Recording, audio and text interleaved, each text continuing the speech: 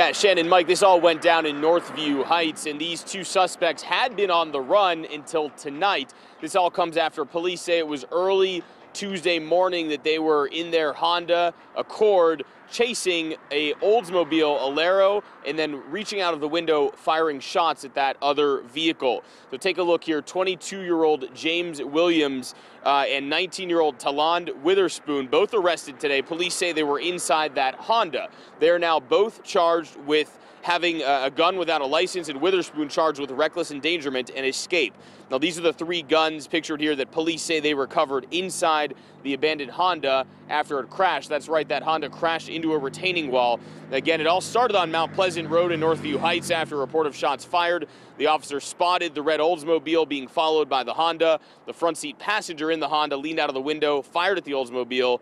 That Oldsmobile got away, and the Honda crashed into that wall. The three men in the car all ran, and it got away initially until two were arrested tonight. Now, it's unclear tonight exactly how police were able to track down these two suspects. Also, a third passenger in that Honda remains unaccounted for tonight, as does everyone inside that Oldsmobile. Witherspoon tonight remains in Allegheny County Jail, unable to post the $30,000 bail amount. Reporting live tonight, Bo Berman, Pittsburgh's Action News 4.